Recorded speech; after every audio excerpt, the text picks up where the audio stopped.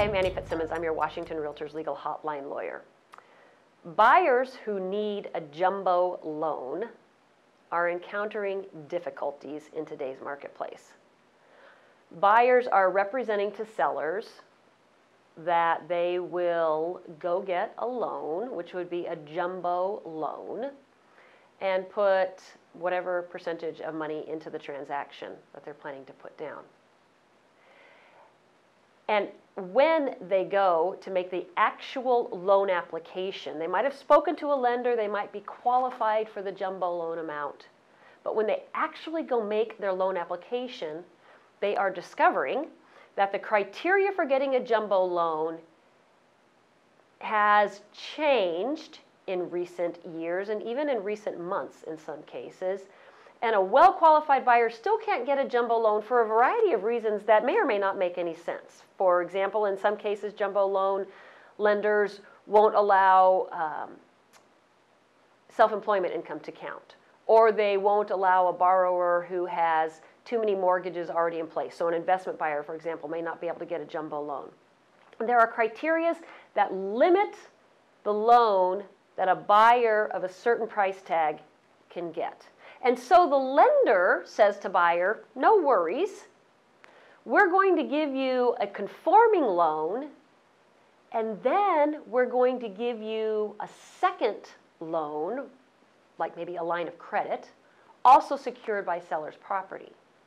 And in essence, buyer, even though you represented to seller that you were going to put 25% down, for example, you're not going to have to put 25% down because we're going to give you this conforming loan, and then you can borrow a lot more than what you had intended to borrow in the form of this second loan or line of credit secured by seller's house. And then, buyer, you get to preserve your cash resources for some other purpose. Makes sense? The only problem, buyers, buyer brokers, is that on your Form 22A, you represented to seller that you were putting 20 or 25% down, meaning your own cash.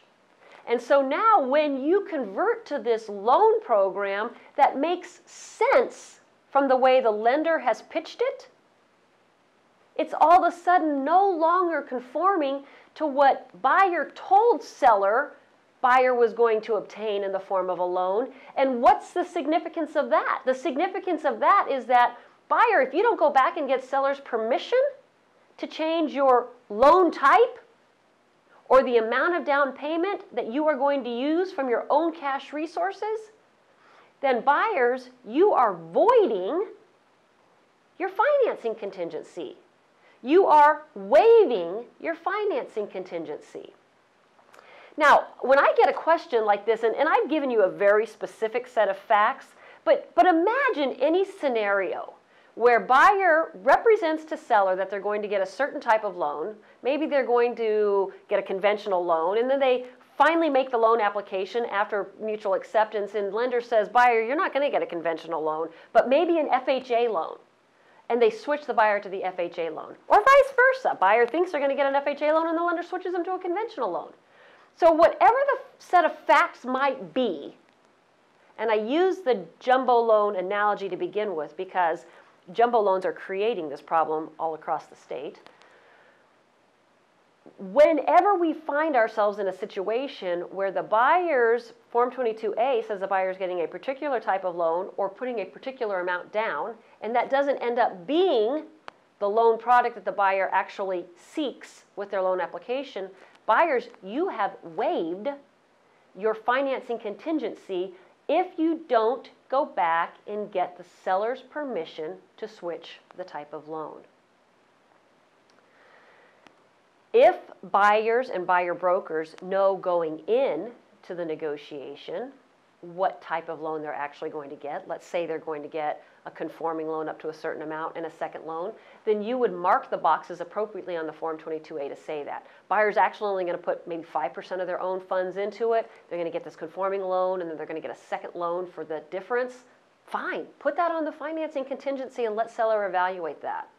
If buyers and buyer brokers don't know that going in, but you learn that after buyer makes loan application, then buyer and buyer broker, you have got to go back to the seller and get seller's permission, or your financing contingency is voided. And here's one of the big problems that I am picking up on the hotline. When I hear from either buyer broker or listing broker on this topic, and I've heard a lot about this topic lately, this is an issue in our industry right now. When I hear about this topic, many times the brokers are critical of buyer's lender for not bringing this change in loan type to the broker's attention, whether it's the buyer broker or the listing broker. They're upset with the lender. But brokers, it's not the lender's responsibility. Lenders don't have the obligation to correct a misunderstanding for seller.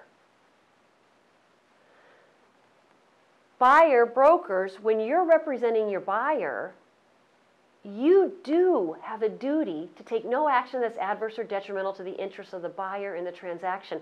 Do you think that the buyer knows the boilerplate language of the forms well enough to know that if buyer makes loan application and makes what they think is a good decision based on what their lender has told them, but that it doesn't reflect what's on the financing contingency, that buyer is going to forfeit their financing contingency or waive their financing contingency if they don't have further discussion with the seller? Buyer's not going to know that.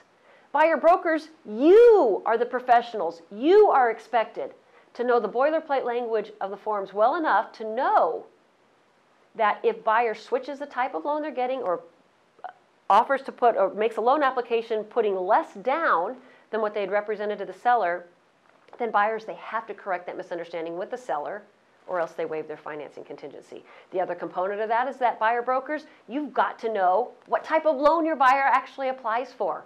It's not enough to just send the buyer out to apply for their loan and never talk to them again about it.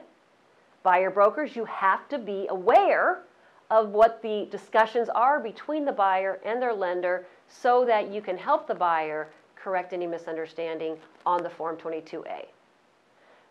To be very specific, when a buyer switches the type of loan they're getting or agrees to put less down than what they told the seller they were going to put down, they've got to get seller's permission. It does not have to be within the first 5 days of the transaction, but they've got to get seller's permission before they switch the loan type, before they agree to put less down, or they're going to waive their, they're going to waive their financing contingency. If you have questions on this topic or any other, please send an email to me, legalhotline@warealtor.org. Thank you for being a Washington Realtors member.